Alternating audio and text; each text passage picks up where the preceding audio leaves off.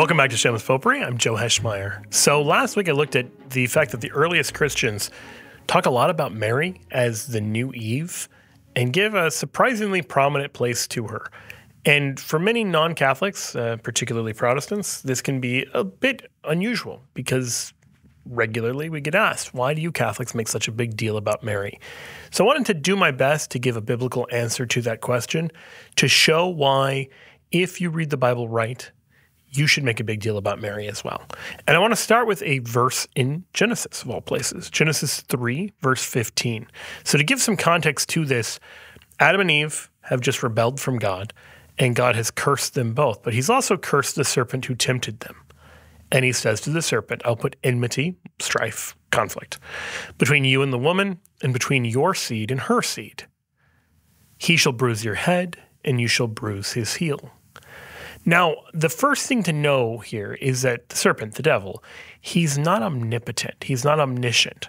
We sometimes can forget this, and we can imagine that the devil knows the whole story of salvation and that he knew, the inner life of God and all of this. And we have no reason to believe that's true, and a lot of reasons to believe that's not true.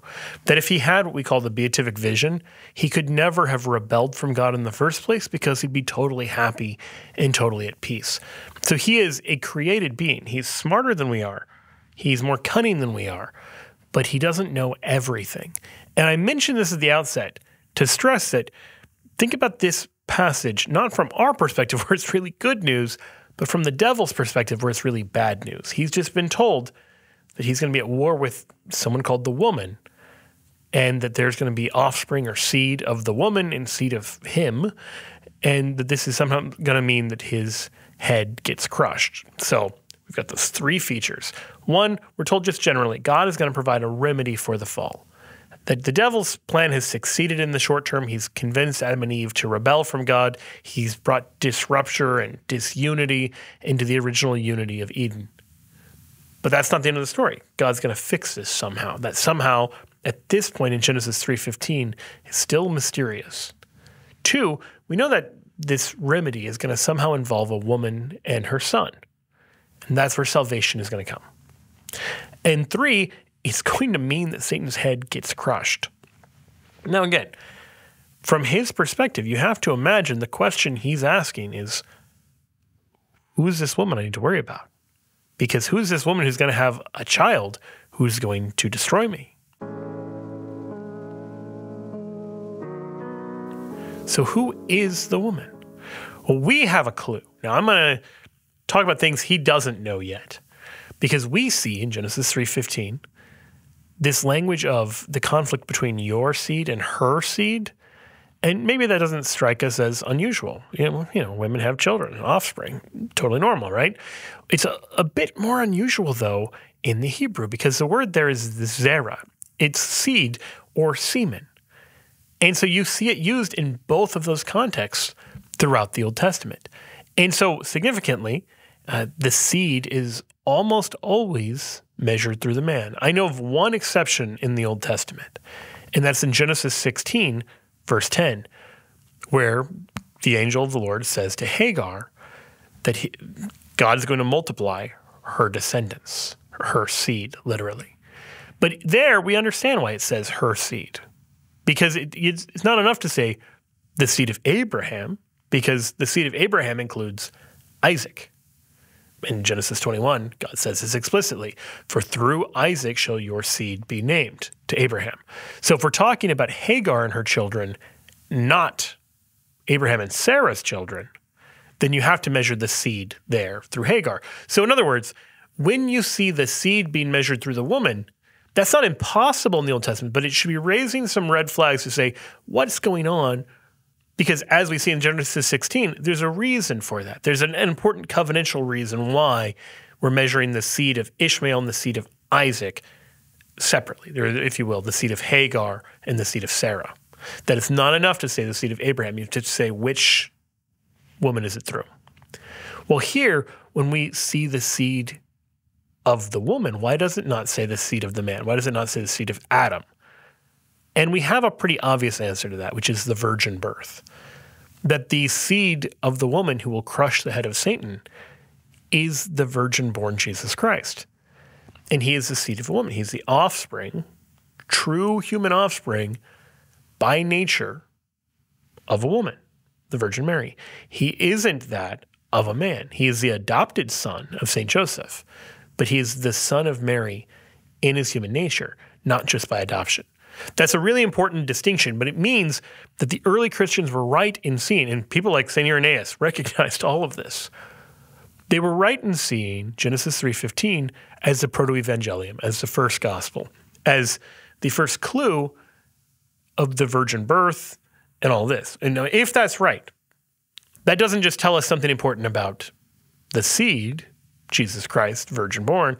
It also tells us something important about the woman. If it's the seed of the woman as a reference to the virgin birth, then that means the virgin, Mary, is the referent.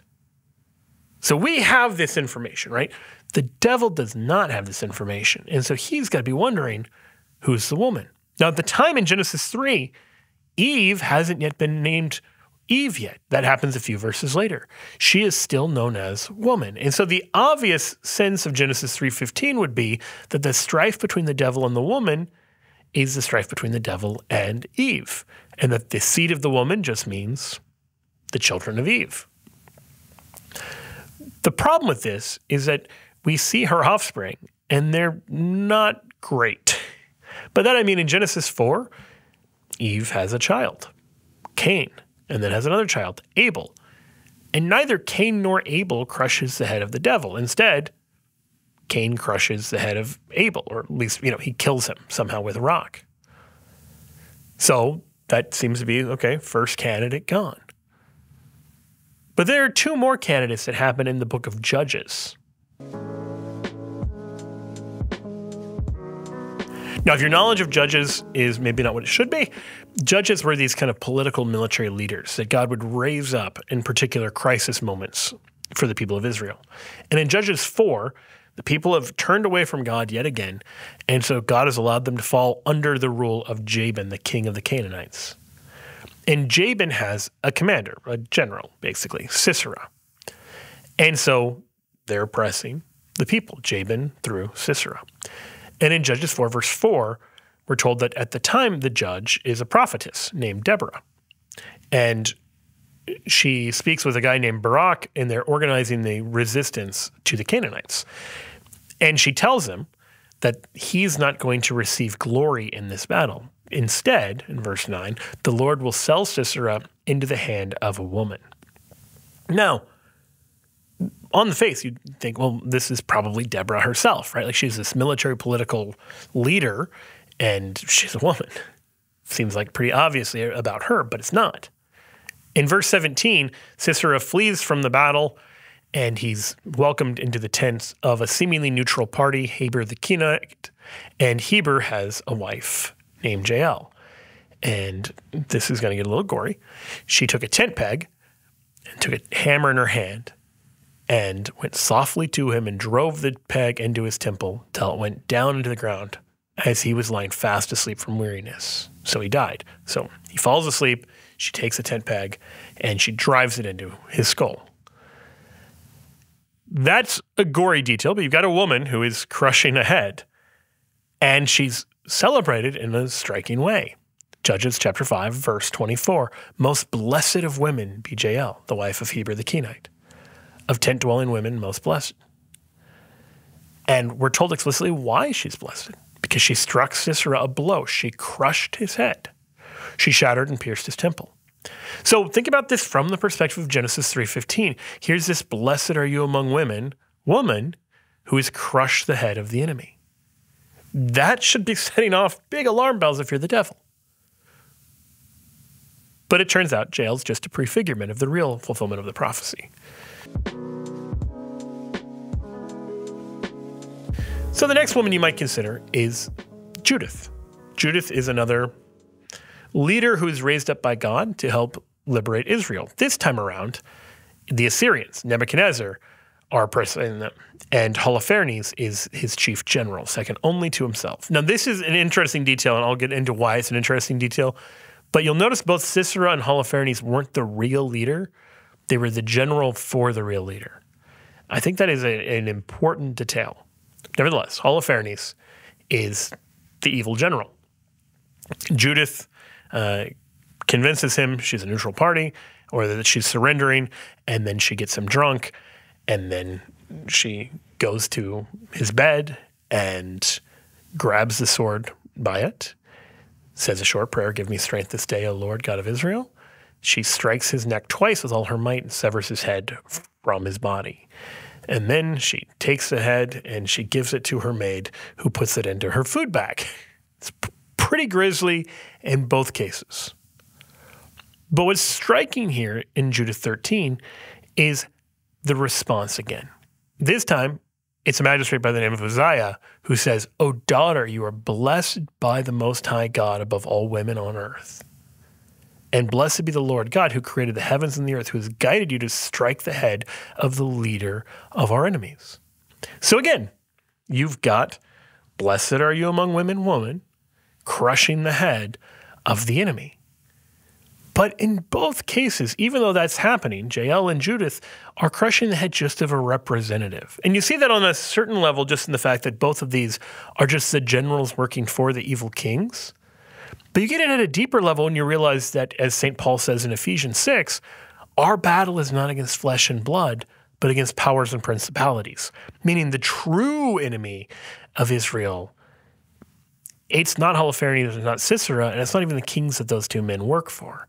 It's the devil who is standing in opposition. He's the one we're actually at enmity with.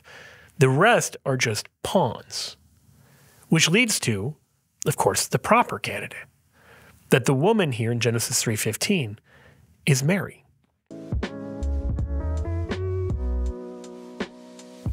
And you see this in a really beautiful way. So in Luke chapter 1, in the visitation, Mary goes into the hill country, and we'll get into why all of that location and timing and everything matters. But in the visitation, she goes into the hill country, and Elizabeth greets her. She's filled with the Holy Spirit, and she cries out, "Blessed are you among women, and blessed is the fruit of your womb." Okay. That is really significant language because, one, you've got another "blessed are you among women." Blessed are you among women, woman. Hard to say. And there's three of them in the Bible. And the other two crushed the heads of the enemies of Israel. And Mary hasn't done anything like that yet. But she's being blessed in conjunction to her offspring. Blessed is the fruit of your womb. That sounds a lot like Genesis 3:15, where it's the woman and her seed. It's the woman and her child. And so this should be setting huge alarm bells off for Satan because Mary hasn't crushed anybody's head yet. Something seems like it's going to happen. And it doesn't seem like it's going to be, Mary's going to go kill Caesar or something. Like there's going to be something more significant. This is, as I say, more striking if you know the context of where and when and how this all happens. So hold that thought for a second and tie it into what we know about the Ark of the Covenant and the head-crushing nature of the Ark of the Covenant. So let's just talk about a few features of the visitation and what this all has to do with the Ark. So in Luke 1, if you go back and look at the text, you'll see four major things. First, Mary arose and went into the hill country to a city of Judah. Second, she's there for 3 months. Third, Elizabeth says to her, "Why is this granted me that the mother of my Lord should come to me?" And fourth, John the Baptist leaps for joy in his mother's womb at the sound of her greeting. So keep those four things in mind. Compare that with 2 Samuel chapter 6. In 2 Samuel 6, we see that David arose and went from the hill country of Judah to bring up from there the Ark of God. Second, he's unable to move the Ark into Jerusalem as he wants to, because he hasn't approached it properly. He's being too irreverent in how he's trying to move it. So he's forced to remain in the hill country of Judah for 3 months. Third, this leads him to ask the question, how can the Ark of the Lord come to me? And when finally he succeeds, we find King David leaping and dancing before the Lord. That's verse 16. So that's not a coincidence. Luke isn't just mistakenly writing something that sounds an awful lot like 2 Samuel 6. Luke is presenting Mary's journey into the hill country of Judah as a sort of recapitulation of what happened in the Old Testament where David moves the ark from the hill country. So in seeing that, we should be recognizing that Mary has the role of the Ark of the New Covenant. That what made the Ark holy in the Old Covenant, or in the Old Testament, is that this is the place where the glory of God dwelt. It was called the Shekinah glory. And here in the New Covenant, in the New Testament, Mary is carrying not just the Shekinah glory, but the incarnate body of the Lord. This is bigger than what the Ark had to offer. That the New Covenant Ark is greater than the Old Covenant Ark. Okay, now let's tie these two pieces together. What does this have to do with crushing heads? I know we want to get into that. Well, how did the Ark end up in the hill country of Judah in the first place? We hear about David trying to move the Ark from the hill country of Judah into the capital, Jerusalem. But why was it there? So we've been looking at 2 Samuel 6, jump all the way back to 1 Samuel chapter 5. And we find that the Philistines had captured the Ark in battle. And they brought the Ark into the house of Dagon. So the god Dagon, their pagan god, they bring the Ark in as seemingly a sort of offering to celebrate the fact they've defeated the Israelites in battle. It doesn't go well, though. In 1 Samuel 5, verse 3, the next morning when they get up, they find that their god, their idol, has fallen face downward on the ground before the Ark of the Lord. Pretty embarrassing, right? You know, they're trying to show their God is so great, and he can't even stay upright. He's fallen down before the Lord. So they have to put him back up again. And then in the next verse, in verse 4, they come back the next day, and he's fallen face downward on the ground before the Ark of the Lord. And not only that, but this time the head of Dagon in both his hands were lying cut off from the threshold. Only the trunk of Dagon was left to him.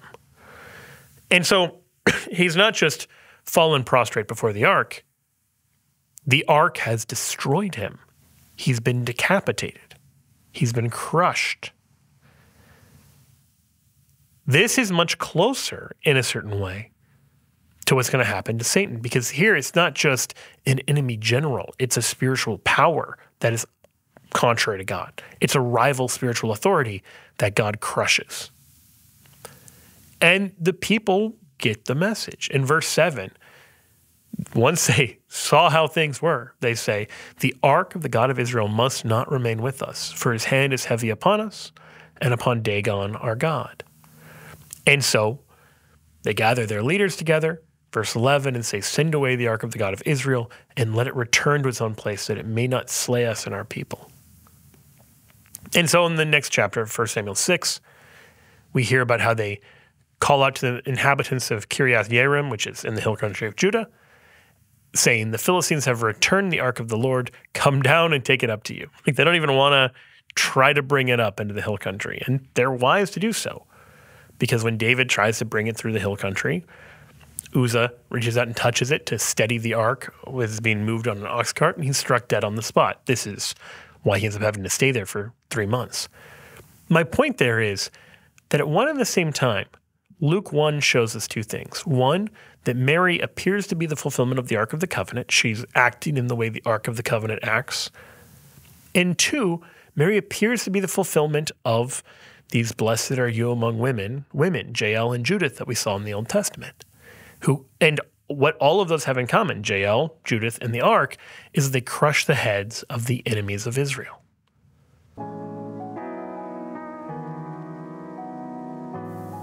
Now, some people watching this are going to be hopefully convinced at least up to a point, but they might be struggling with a certain issue, which is to say, who crushes the head of Satan? Is it Mary or is it Jesus? Because this is often a point of some contention between Catholics and Protestants, and I don't think it needs to be. Well, I'll explain why it's contentious. Because many of the early Christians speak of Genesis 3:15, and where it says in modern English translations, he shall bruise your head and you shall bruise his heel. Some of the older versions that we find from early Christians, St. Jerome famously, but even before him, St. Augustine, say, she shall bruise your head and you shall bruise her heel, as if Mary herself is the one crushing the head of Satan.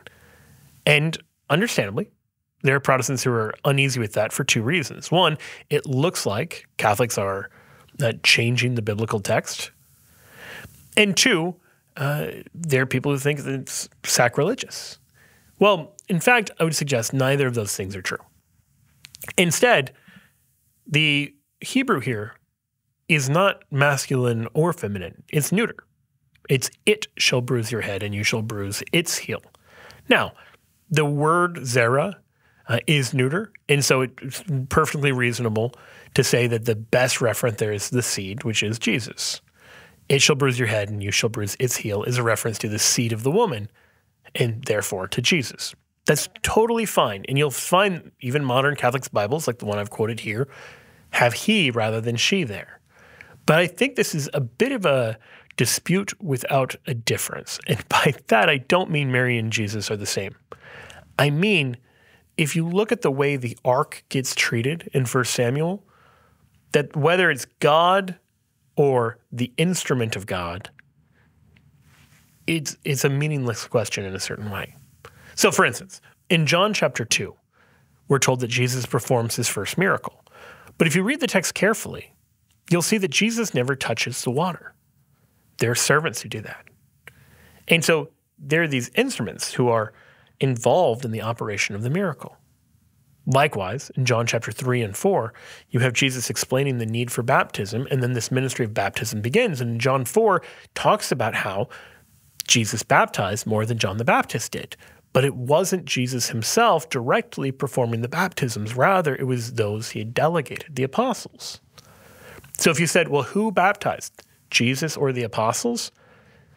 The biblical evidence is both. Literally back to back in John 4, it first says Jesus baptized, and then it says it was actually the apostles who did it. But Jesus is doing it through them. So likewise, if we're asking who does it, God or the ark, Jesus or Mary, we're creating an opposition where there shouldn't be one. Because Mary, the ark, the servants at the wedding feast of Cana, the apostles, these are instruments being used by God. So to put the instrument against God is a mistake. It'd be like saying, who painted the Sistine Chapel, Michelangelo or paintbrushes? And the answer is going to be, well, both. It's not 50% Michelangelo and 50% paintbrushes. All Michelangelo, all paintbrushes. That's the way instrumentality works. And this is something we forget, I think, at our peril. So who crushes the head of Satan? Both. Now, I alluded to the fact that I think the answer to this is provided in 1 Samuel. So let's just go there. 1 Samuel chapter 5, we're told, and we've already seen this language, that the people of the Philistines say, the ark of the God of Israel must not remain with us, for his hand is heavy upon us and upon Dagon, our God. So they accredit their destruction to what? Well, to the activity of the God of Israel. But then a few verses later, they say, send away the ark of the God of Israel and let it return to its own place, that it may not slay us and our people. Do you see what I'm saying there? So it's fine for them to say on the one hand, the God of Israel is hurting us. On the other hand, to say the ark of the God of Israel is hurting us.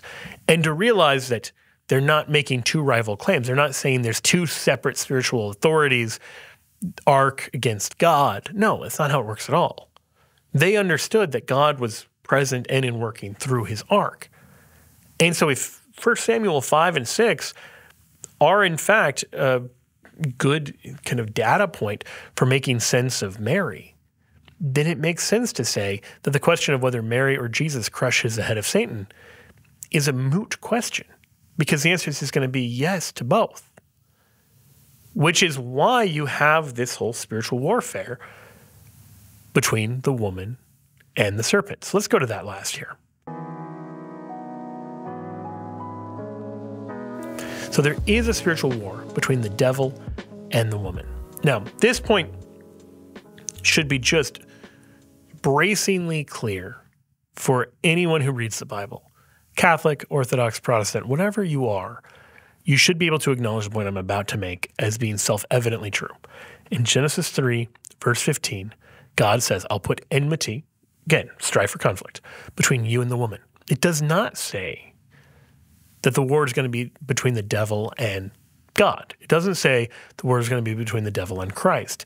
It says in the biblical data, the war is going to be between the devil and the woman. That the two spiritual teams, if you will, are Team Satan and Team Mary. Now you can say, oh, I think the woman refers to Eve or the church, Israel, or whatever. And you still have to say there's some team woman that is the opposite of the devil. So maybe this means you're not really into Mary. Maybe you've decided you're really into Eve for some reason because you don't understand who the woman is of Genesis 3:15. Fine. My point here is just that the biblical evidence clearly shows there's some woman who is super important in this spiritual fight against the devil. And that part should be beyond dispute. That is Genesis, the very first book of the Bible. Revelation chapter 12, we see the woman enthroned in heaven.